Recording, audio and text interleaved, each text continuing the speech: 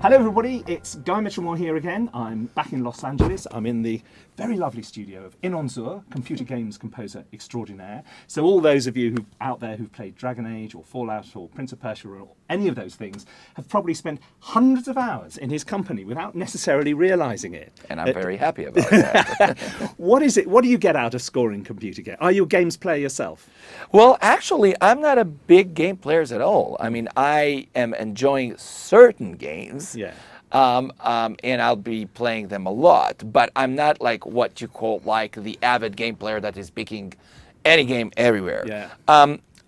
I love several styles in games that will cause me to basically jump and really play hard a game to understand what's going on.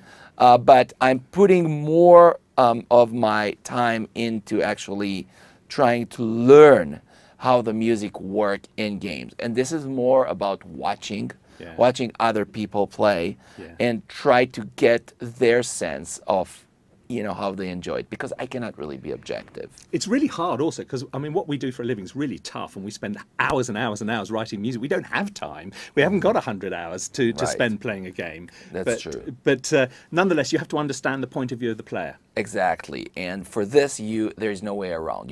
You do have to play some games, and you need to pick up, at least in the beginning, what you really like about you know, the score and the interaction of the score in the game. So it's very important that you will do it. Just talk very briefly about your gear, because people are obsessed with what libraries you use, how many slaves you've got. You're obviously, we can see Cubase in the background. Do you have large numbers of slaves and all that? Actually, I have only 2 slaves at the moment, but they're very, very, very powerful. Right. And I don't recommend too many slaves right now, because computers, especially some of the PCs, can be so strong. Yeah. And I'm working with Vienna Ensemble Pro, which is giving you almost immense amount of, you know, contact. It's a liberation, isn't it? It's just amazing. Don't we love those people in Vienna? Yeah, exactly. And library-wise, are you? And library-wise, I'm basically all over. I'm using it all. 8DO, Cinesample, Spitfire. There you go. Anything you can name of, you go, oh yeah, I'll have that. I'll have that. Yeah. Yeah, I'll try to stay on top. And how many tracks in your template? Don't even ask me.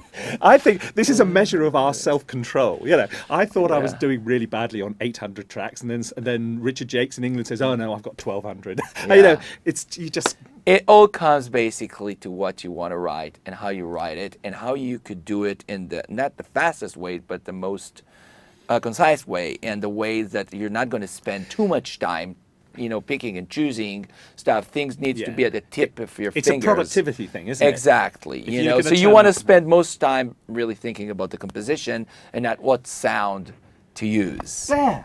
Brilliant advice. Brilliant advice. I say that and you don't listen. He says that and you say, oh, right, that must be true. Anyway, Inon, thank you so much indeed. Thank you very much. You're a very, very busy man, so we're very grateful. And I'll see you again very soon. You got it. You are welcome. Thank you very much.